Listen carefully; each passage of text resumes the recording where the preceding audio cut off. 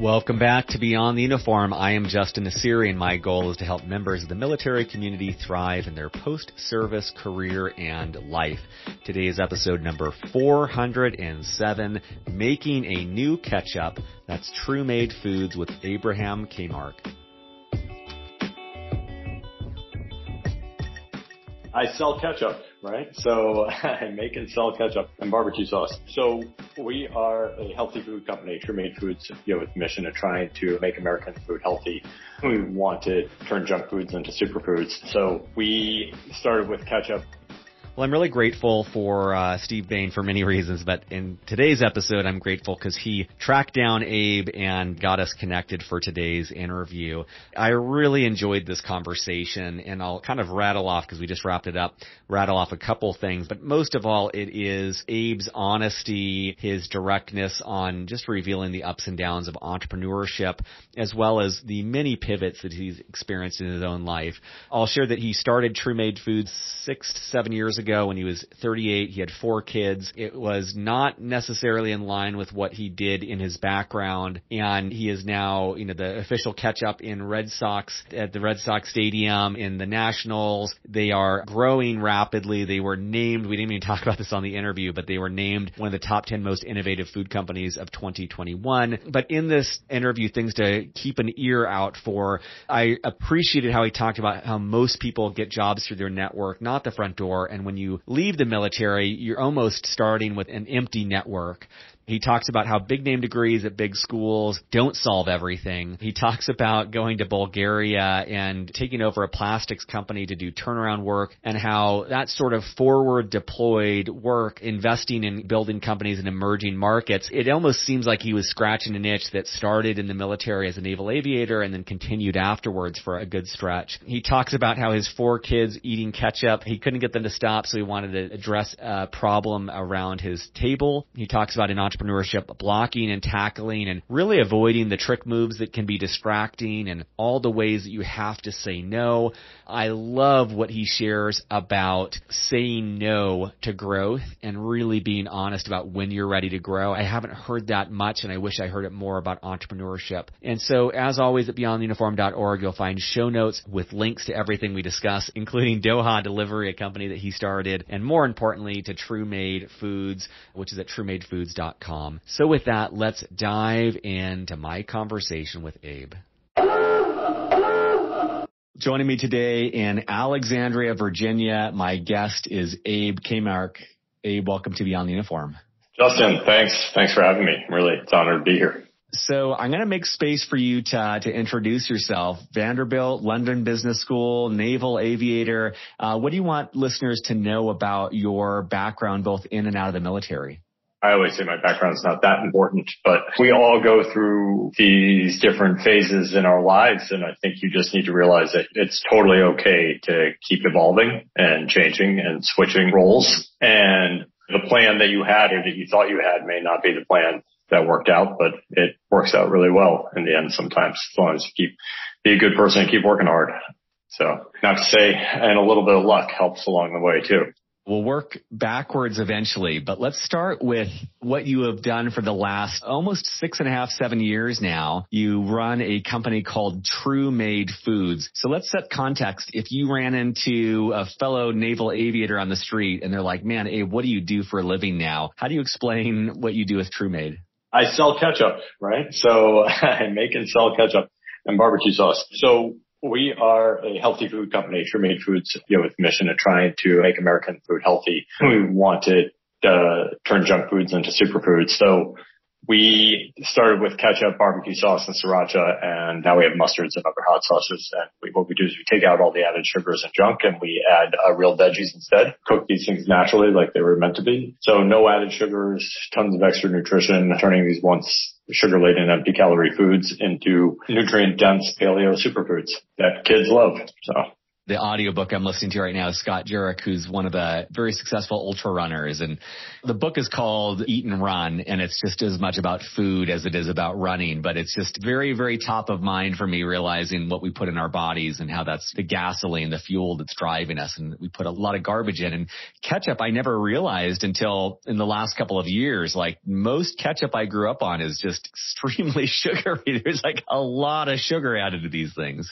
Yeah, the food industry has done a terrible thing where they've pushed the whole idea of a calorie as a calorie and the whole concept that the burger is worse for you than anything else. And really, the ketchup that you're putting on your burger or your hot dog is the worst part of that entire meal. The bun is a short second, but that ketchup is straight sugar, especially if you're using conventional ketchup that you would get at a restaurant or a typical ballpark. You're getting 2/3 corn syrup. It's got more sugar per serving than ice cream. A tablespoon of ketchup has about the same amount of sugar as a chocolate chip cookie. So you're literally just putting ketchup in. An ounce of ketchup has 6.2 grams of sugar. So it's like putting a couple teaspoons of sugar right on your burger or right on your, might as well be pouring candy on your hot dog. It really is the worst thing. And especially because most conventional ketchup is fructose. I mean, the sucrose isn't that much better for you, but it's not better for you, but fructose is just that much worse, right? It's high fructose corn syrup and conventional ketchup. And that's what you're pouring on. It's the worst thing possible for you. And the worst part is and the reason I got into this is because it's mostly consumed by kids. I mean, if you're an adult sitting at home, you're like, well, I don't need ketchup that much. All right. But if you're a parent, you see how much ketchup gets consumed. It's a scary amount. To put it into a larger context, there's about a quarter pound of refined sugar in a 20-ounce bottle of ketchup, which is a standard size, Heinz or private label ketchup or even organic ketchup. And that's the same amount of sugar that's in a dozen Krispy Kreme donuts. So if you're a family that's going through a bottle of ketchup every month, your family is basically eating the equivalent of a dozen Krispy Kreme donuts a month through that ketchup. And it's those things that add up and that are really the big problem with our diet in general that we need to fix. We don't need to get rid of hamburgers per se. We just need to make them better. Go back to how they were raised before, grass-fed, regenerative agriculture and real ingredients, and then get rid of that nasty corn syrup that we're pouring on top of it. That's how we create a diet without major sacrifice, right? You have that's an 80-20 improvement right there, And as a parent, that was my motivation for starting the company. We'll get into the origin story, but as you look back on your life, at what point did the food you were eating, have you always been really conscious of what you're putting in your body? And if not, what was the changing point for you being more mindful about how you were fueling yourself? Yeah, no, I wasn't always that mindful about it. I was lucky that I was raised on a pretty good diet. Like my parents did let us have soda when we went out to restaurants or places like that, but we never had it at home. And we basically ate home cooked meals most of the time. My mom's Italian. She was a really good cook. We ate home-cooked meals most of the time, lots of fruits and veggies, lots of vegetables, salad with every meal. We always made our own salad dressing. I learned to cook two ways. One was helping my mom make pasta sauces. And two was, as the oldest child, I was always in charge of making the salad and salad dressing. So I'd cook. We made our own salad dressing. We would never, ever buy salad dressing. Then you taste like a bottled salad dressing. You want to throw up after eating like a homemade salad dressing for so long. And that kind of helped prime my palate for something better. Now, I also grew up in the 80s where everything was bad. We definitely ate some bad food.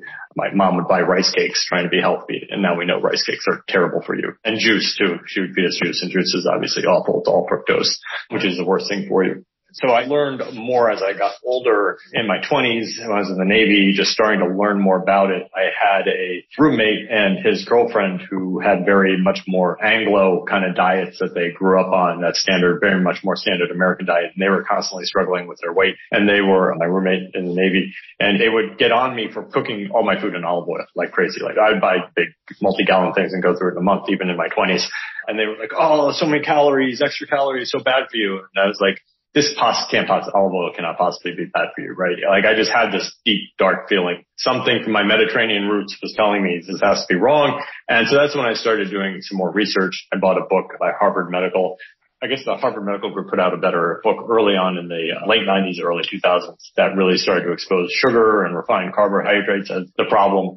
And so it was a slow evolution from there where I started to realize and start to cut things out of my diet. And then obviously through my 30s and 40s and as I had kids, in my 30s, I really started to get more and more serious about this. And so it's been a full-on evolution because there's new information coming out all the time and just become better educated all the time. So we learn something new every day. But yeah, it's been a 20-year evolution where we've been just kind of taking that kind of Mediterranean diet base that I grew up with, kind of a mix of a Mediterranean Southern, because my dad's Southern culinary influences really Southern Virginia. So mix of that and like growing up with that and realizing that sugar is the ultimate problem. Yeah, and one of the reasons I got into the food business too, because I was so frustrated with the natural food industry where they would just greenwash everything and make everything non-GMO or organic and think that saying an all-natural label was healthy when it's still loaded with sugar. All natural does not mean healthy if it's loaded with sugar. And now you're seeing the same thing with gluten-free or vegan, plant-based especially, is because that's where all the money is right now from VC. So you see all this hype about it and you're seeing tons of that stuff just loaded with sugar or highly processed and refined foods. That's really the problem. Plant-based and vegan is great. It's a wonderful diet if you want to follow it, but just realize that Oreos are considered plant-based and that's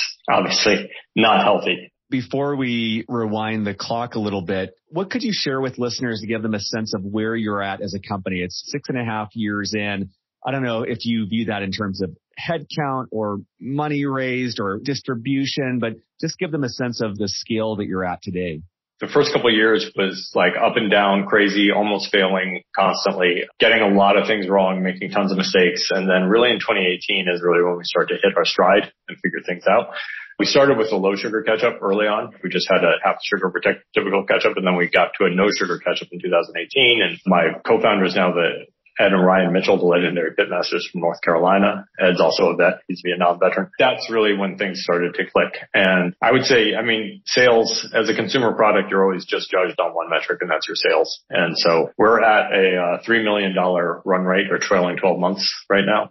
So our last 12 months, we've made over $3 million in sales, and it's growing at 100% year on year. So that's where we are right now. We're at over 5,000 stores right now, hoping to be at 10,000 at this time next year and expanding into food service. So that's great. And even for myself, but I think for listeners too, it's just helpful to understand the metrics that are driving a company like yours and the run rate, the year over year growth, the number of stores. So one of the things I really liked about what you said in your introduction is the sense I got was giving listeners permission to reinvent themselves and kind of rediscover their identity. And I'd love to just kind of walk through, I'm guessing, I don't know you, I'm guessing you had an identity as naval aviator. Could you just kind of walk us through the identity shifts that you've had starting with that one up until now? Because I know that you've had a varied career up until starting TrueMade.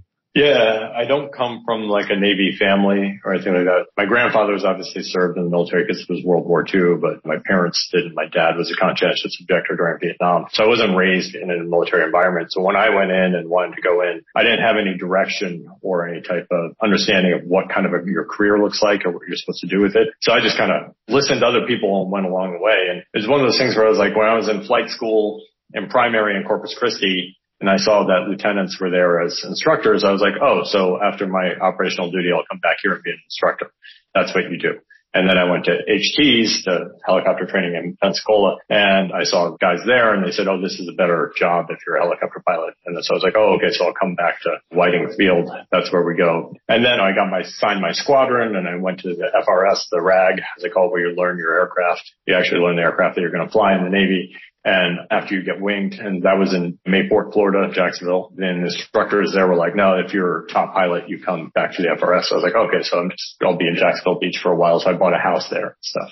And then you deploy a couple times, you learn more about the Navy and more things open up and opportunities. And one of the things that got me was I joined the Navy to deploy. I'm not saying I always wanted to be on the ship all the time, but I joined because I wanted to be out there. I wanted to be doing things. And especially after September 11th happened, literally my first couple of weeks in the squadron, in the active duty squadron. And I really just wanted to be a part of things. I wanted to be out there. And so after I did multiple tours, I must have spent over 18 months at sea. After my aircraft commander tour, we were part of a strike force in the Gulf, but for the Iraq War for OIF. We were the second strike group there after the Lincoln. We were the Enterprise strike group.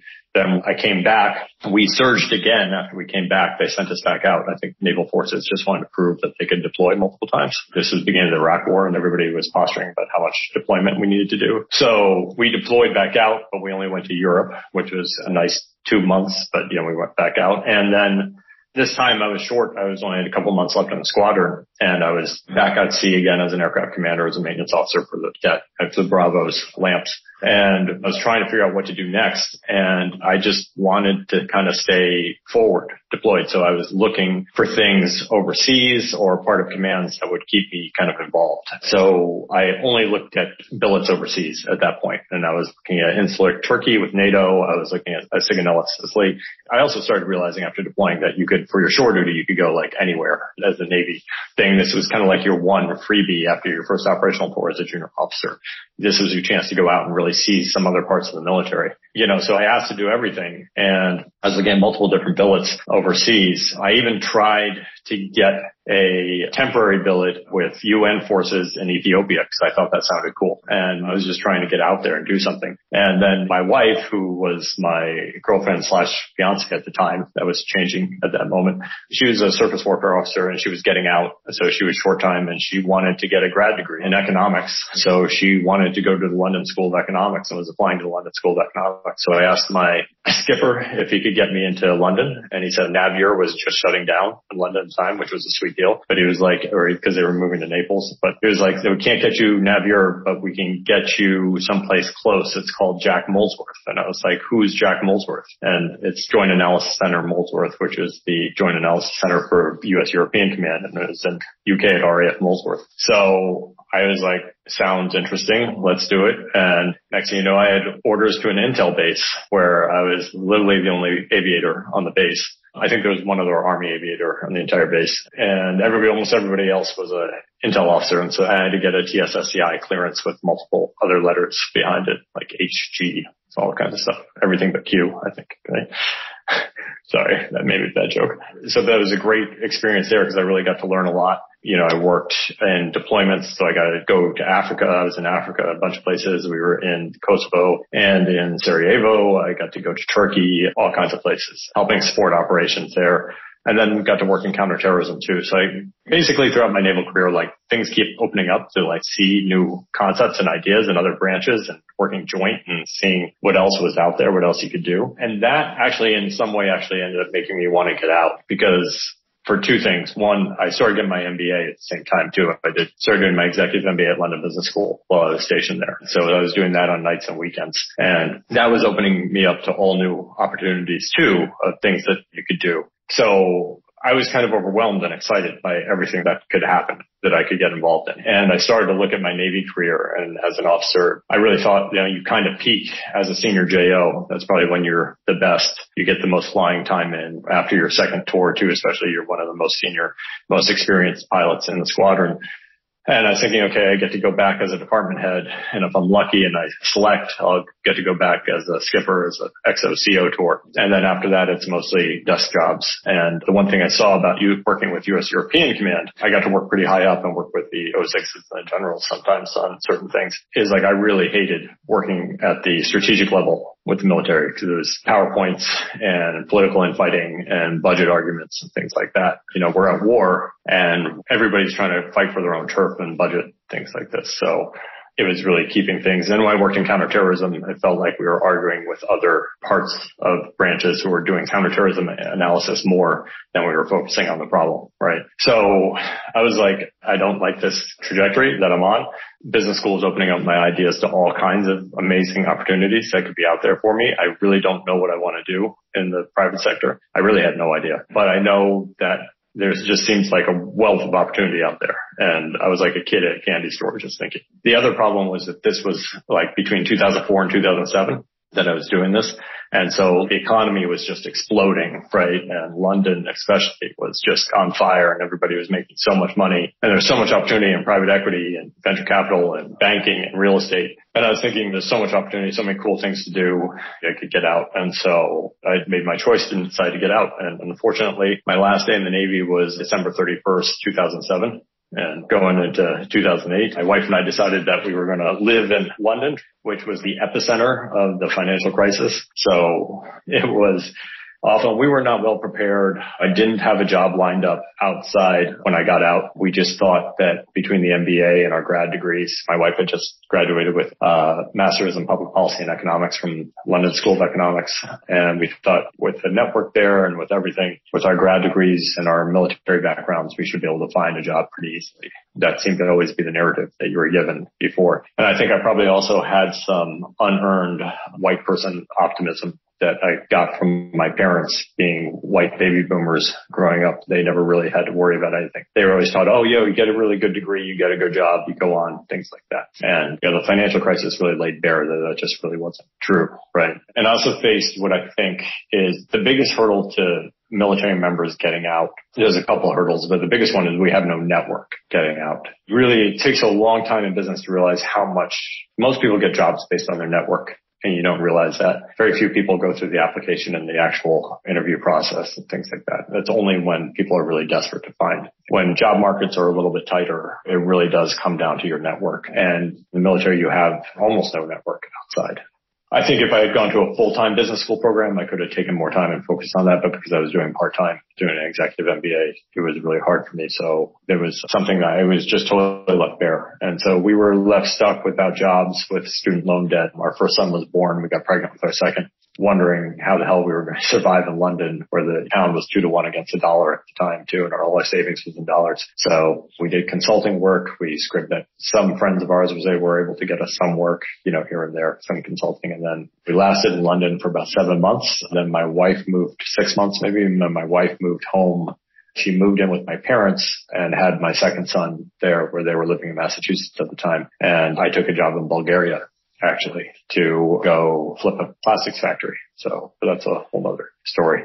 Yeah, so I just took what I realized was like emerging markets is where I needed to go. And my first job was kind of like a deployment, because 2 weeks after my second son was born, I left and went and lived in a small town in Bulgaria in a $10 a night hotel room next to a factory to work on turning this unprofitable factory around, which was a great experience. But it was drastic and very different from the flashy life that I imagined would happen after going to a big name business school. But you also realize that education is great, and I think everybody should go after education and things like this, but it really doesn't just open doors automatically anymore. We were taught that, especially white people with white baby boomer parents who went to liberal arts colleges, things like that. They grow up teaching you that you got to go to a good school and you're going to be set for life.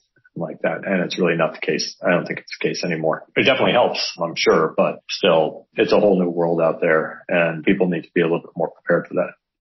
I love hearing that story, and I love the things I had written down about the network, how you kind of start out with a clean slate network when you leave the military, and how vital that is, and how the big name degrees at big name schools don't solve everything. When you look back on your time in Bulgaria, was that like a formative brick of knowledge that has played a role in, I'm trying to figure out if I'm like overly Cinderella-ing your story of like, did that play into what you do at TrueMate, or was it not really a vital component of your knowledge?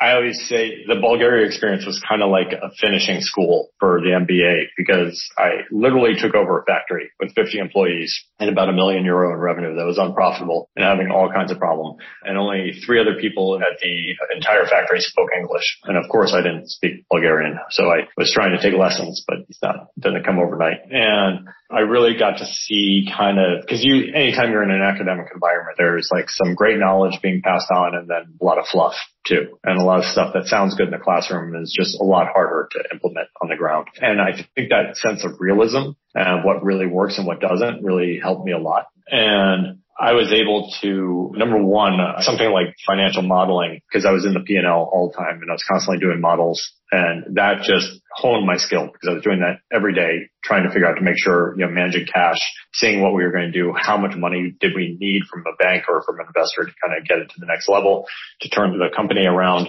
and figuring out the key hinges in the model that we needed to really increase profitability. So figuring out the business model and just living in it day in and day out was critical. And then handling the people day in and day out and making sure people whose jobs they could be fired, because we were always on the threat of going out of business, trying to keep people motivated without lying to them was critical too. And I think that was something that's really important for entrepreneurship too. When you're starting a new company, you really don't know what's going to happen. And you got to sell this vision to everybody around you to get people bought in, because everybody working at a startup needs to be hungry. They need to be excited. They can't be doing it for a paycheck. And you need those types of people, but they need to be buying into the vision and what could be. But you need to sell that, I think, honestly, because there's a lot of startup founders who sell the vision very well, but aren't honest enough about it. And you need to be also honest about it at the same time, right? You need to balance that. You got to sell the vision. You got to sell them where we could be without being overly rosy about the situation, still being realistic. And I think that comes from being a parent too. I got 4 kids again, which is why I started the company, because my kids were eating ketchup and I couldn't get them to stop. So I made a better one. But with the kids too, you want them to know that it's your hard work that gets you where you're going to be. Your hard work gets you a good math grade. It's not luck or skill or anything like that. And so it's the same thing when you're a startup. You need to be talking to your employees that, like, if we keep grinding out every day and just focusing on doing a good job every day, things will work out. There's a slight chance that we get hit with something awful that puts the company out. But as long as we're grinding out the best we can, that's the best chance that we have of turning this vision into reality. I love that. I want to get into the origin of, you touched on it there. I want to hear the full story there. But one thing I know we're glossing over quite a bit, but from an external standpoint, I see you've got Mandalay Ventures. You spend time in Doha, Qatar. You do Coexist Foundation, and that's working in post-conflict areas. So I start to see this story of, okay, in my mind, I'm like, okay, Abe is the guy who gets stuff done and oversee areas, or he takes on these hard projects and turnarounds. Then I see TrueMade pop up and I'm like, oh man, that's like a completely different pivot, right? Yeah. Yeah. Like it's a really big pivot. And so I'm curious to learn about where the idea came from. You talked about with your kids, but more importantly, where the gumption came to like hard right turn in a career and starting something from scratch on your own. Yeah, I mean, I think what happened is, right after the military, I still kind of wanted to be forward deployed, if you know what I mean. And so I love the idea of working in emerging markets and development, but I wanted to put my business degree to use too. And I wanted to be investing and building economies in emerging markets. I went through this whole thing where I was like, okay, I saw what was happening in Iraq. Maybe government military intervention isn't working really well. Maybe economic intervention works better for development. Like I want to be that guy who helps build businesses and new startups and places. So after Bulgaria, that's what I did. I founded Mandalay Ventures, which we made money by getting grants and doing consulting work in that area, trying to start new businesses for doing advice in that. And I also used some of that money then to try to, when we moved to the Middle East, we tried to use some of that money then to start fund startups. I created this whole website, Google Doha Delivery. That's still our website, dohadelivery.com, doha-delivery.com, which was like an early seamless web or Grubhub for Doha when there was nothing. I was doing all that kind of stuff because I really wanted to see an impact. I wanted to build something. And I liked that idea of being forward deployed, helping people, turning things around. I think though, after years of doing that and having limited success, we had some great success, but nothing like gigantic. Like I just kind of got burnt out on those things. And we got burnt out living overseas. Doha was great. We have great friends there. I'm really glad we did that. My daughter was born there, but it was, dangerous and not dangerous from like a military or like a terrorism standpoint. It's dangerous just from like your house could burn down any second because the construction's so bad and the driving is insane. A cement truck or a crazy Land Cruiser could run you off the road into a ditch, like or slam into you. The driving was out of control. Houses and buildings were catching on fire all the time because everything was being built so cheaply and so quickly without any regulation. And you started to realize that if you really want to work hard and do something well, these types of environments aren't good if you want to do something honestly. So you start to learn actually like how important government is. And I think we take it for granted in the United States because we don't even see most of what our government does. And we just complain about it all the time. But work in some of these other countries I've worked in between Lebanon and Egypt, Qatar and all the other Gulf countries and China and Africa. We were in Ghana a lot and Uganda. And when you see the absence of or real corruption, you complain about it, but it's nothing like what other countries are experiencing. When you see that and you realize how much harder it is to start a business or manage a business, and you see that's what's really preventing business from growing or economies from flourishing in these countries. Because it's so much harder to be an entrepreneur in some place like Ghana or Doha or Beijing or Beirut. So we decided to move back, and I thought I found the perfect job with the charity Coexist because they wanted to launch products from post-conflict areas. So I got to be kind of entrepreneurial while getting a steady salary and providing a better, stable life for my family in Northern Virginia. And that was fantastic. And I got all excited because we were launching a coffee from Eastern Uganda. And I was the guy who they would send over to work with the cooperative to secure the coffee and bring it back and figure out how to get it roasted and stored and get it onto shelves. So that was great. And we just started to make money with the coffee, and then the charity ran out of money and I got let go. And so that was just like one of these disillusioning moments. And I was just like, okay, I'm done. And that's where I decided to start my own company. And working in the coffee, I had been introduced to seeing what was happening in the food industry. And the food industry and the healthy food industry, natural food industry was really exploding at the time. This was like 2014, 2013, 14, 15. So there was a lot of VC money pouring in. There was a lot of M&A happening. You could see the shift. Every single headline was that millennials were killing this and millennials were killing that by the new consumer taste with better consumer taste, movement towards healthier natural foods. And so that was exciting for me. And having been on that journey for the past 20 years of like learning more about food and getting more into it and about health and cutting out refined sugars, this just kind of all merged into one. And also we just had our fourth child in 2014. So I was kind of done traveling overseas and taking long trips away from the family and was just much more interested about doing something instead of trying to solve problems in every other country. I decided maybe I'll just try to solve something, my own problem, my own dinner table. And I think one of the problems I had in my 30s, post-military was that I just really didn't know what I wanted to do. So I tried to do something of everything. And that's why I was jumping around all over the place. And I think by this point, I was in my late 30s when I started True Made Foods, and I was just ready to just do one thing and just do it really, really well. And I had no desire to try to get distracted by, and I think that's what you need as an entrepreneur. And one of my challenges when I was a young entrepreneur was like, I was always easily distracted by the newest or shiniest cool thing. And you really, really don't want that. And when you're starting a company, you just got to go full in and just be an expert on that company and be completely focused on it. And by this point, with the 4 kids and everything like this, I had no bandwidth or environment to be distracted by anything else. Didn't care about learning about anything else except for my own business right now, and just wanted to focus on building that. So that's kind of the evolution. How old were you when you started? I was 38. Okay. So I'm 44 now. I love so much about what you're saying, and I love this singular focus. It is something I struggle with as well as an entrepreneur. It's very easy to be distracted. And what has helped you stay just fixated on the one thing that you're doing? And I know that's a simplification because there's not one thing you're doing. There's probably 1,000 things related to what you're doing. But like, what kind of keeps you focused myopically on that?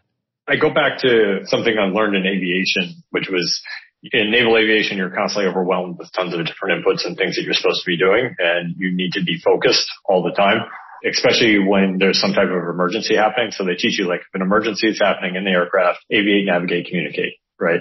Just remember those 3 things and do in those orders. So keep the aircraft in the air, focus on that first, then figure out where the hell you're going, back on track, and then use your radios, use your comms, talk to people, and communicate what's happening.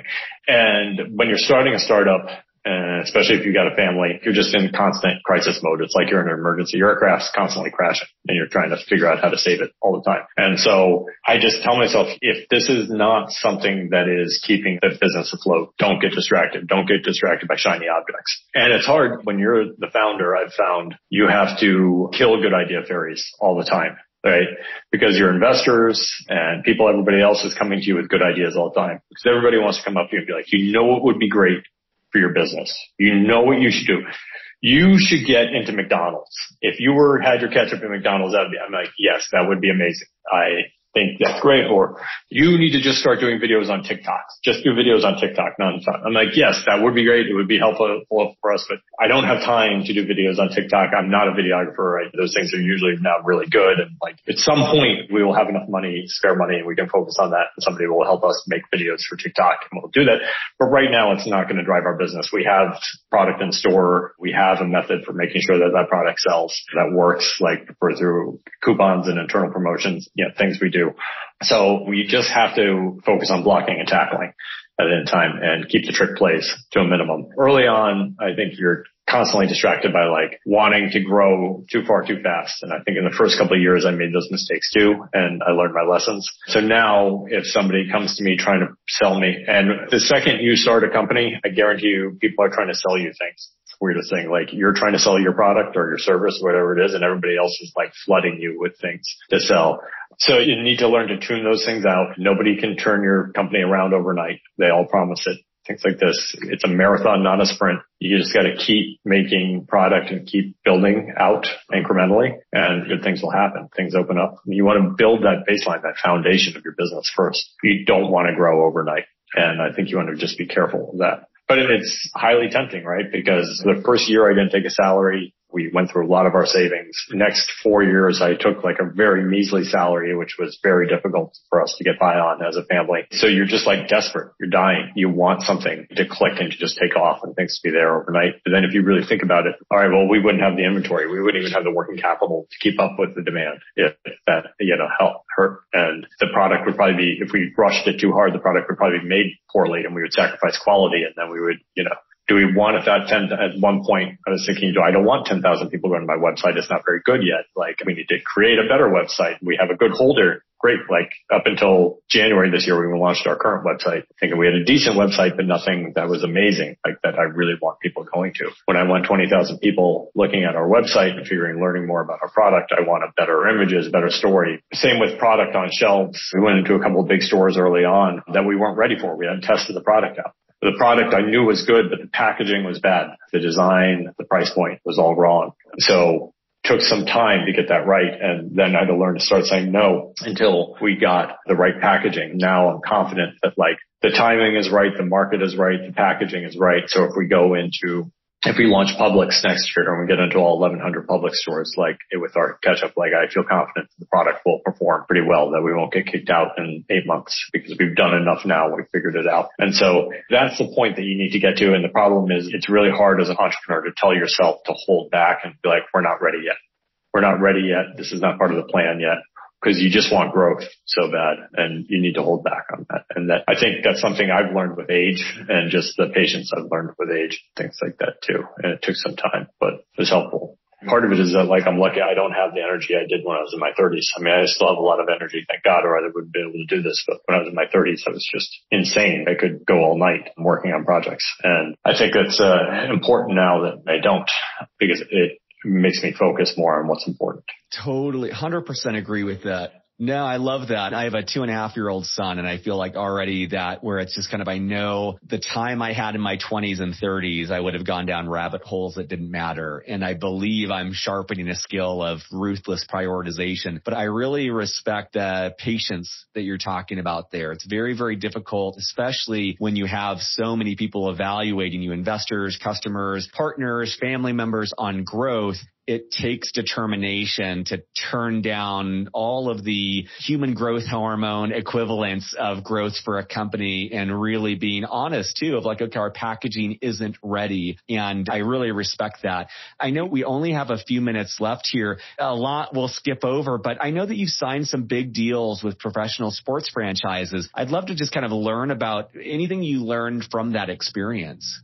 Yeah, I mean, I think that was putting us against our comfort zone. That was one of the situations, just like we explained, like, should we do this? Because actually what happened is in late 2019, the Red Sox came to us and asked us to be their official ketchup and condiments. And at first, I didn't take it seriously because I didn't think there was any chance that they would select us to be the official ketchup of the Red Sox or that we'd be able to afford it. But I still did a sales deck. I sent them samples and I did some phone calls with the biz dev managers that I was talking to in the front office. And next thing I know, they really wanted me to sign a contract and to come in. And I was like, well, we couldn't do it this year. It would have to be a year away. So it's in 2019, 2021. We need time to get ready. We need time to build our product out. We couldn't pay anything up front. We would have to kind of pay any marketing fees on the back end. And they were like, yeah, no problem. We can do that. And we're going to reduce the marketing fees for you because you're a startup. They gave me a lot of reasons not to say no. And it kind of just convinced me. And so it was like one of those things where the rational person says, do not do this. This is insane. You are a small company. We were like $1 million in sales at the time. And we were like,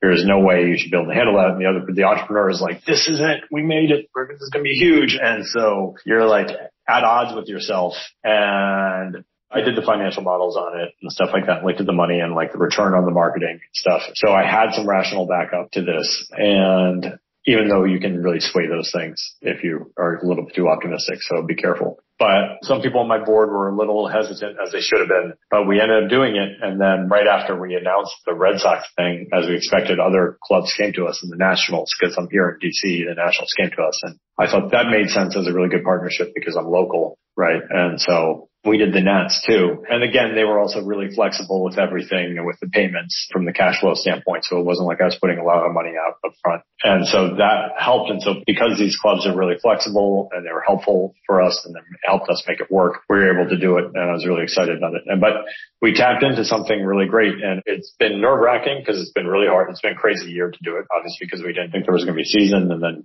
2 weeks before the season started, they were like, nope, there's a season, get everything ready. And we hadn't invested in the product yet because we were like, didn't want to put the money out if there wasn't going to be a season. And then we scrambled to do that. And then next thing you know, things were opening up faster than we thought. And Kamarck, who runs the concessions at the Red Sox, were initially predicting that they would never be at full capacity. They thought they'd be at full capacity. They thought they'd be, Lily had a calendar pop up remind me yesterday that yesterday was the day that Kamarck thought they would be at 50% capacity in Fenway.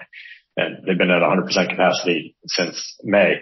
So we were not ready for that. So we've been scrambling, trying to get things ready and things like that. And so it's just kind of like a test, a case. And the other thing that's nerve wracking is you have a really interesting and different product and you put it out there and all of a sudden, 3 million people are trying it. And you're doing something like replacing Heinz or another standard ballpark ketchup. And these are not Whole Foods shoppers anymore that are always there. So we did get some people grumbling and pissed off that there's a healthy ketchup in the ballpark now. And luckily it does not look like it's a very large amount. It seems to be a very small percentage so far from what we can tell. And the ballparks and the front offices are not upset by it at all. They're still with us. So this is good. So, which was a great test, but still it's really hard as an entrepreneur to hear that and hear people not like your product and be mean about it and be incredibly mean about it, because the 60-year-old baseball fan guy who just discovered Twitter is not the nicest person about ketchup and things like that. So you have to take that with a stride and be ready for that too. So that was a hard part. But it was also smart. It really taught us a lot about marketing and what else we need to do when we're introducing our product to a larger audience and how we need to tell our story better. And I think the big message is this key is when you're a startup, especially a consumer product, don't do marketing. You don't do advertising. You do storytelling. So you need to be storytelling all the time. And anything that's not telling your story doesn't help you, right? You got to be just telling why you're different, why you're better, what your story is, what the background is, making people understand who you are. And I knew that to a point, and now it really kind of drove it home. A sign that says True Made Foods on it does nothing for me, right? Nobody knows what that is. So we need something that explains who we are, why we are, and creates a tactile experience perfectly. I know we're just scratching the surface of your experience and story, but Abe, I really appreciate your taking the hour with us. And for listeners at beyondtheuniform.org, in the show notes for this episode, we'll have links to everything we discuss. His online storefront is at truemadefoods.com. You can learn more there. I'll have links to his LinkedIn profile, a couple other podcasts that he's been on as well. But Abe, thank you so much for joining Beyond the Uniform today. Justin, thanks for having me. I really appreciate it. Surface.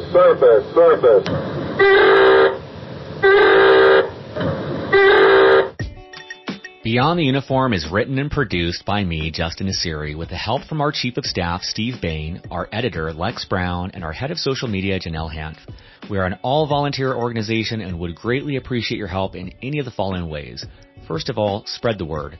Beyond the Uniform has over 380 podcast episodes and 15 on-demand webinars, all offered for free. Help us spread the word on social media, at military bases, or whatever gets this resource in front of the men and women who need it.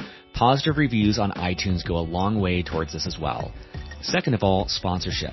Beyond the Uniform relies on sponsorship to keep us going. There is so much more we'd like to do, but just don't have nearly the resources to do it.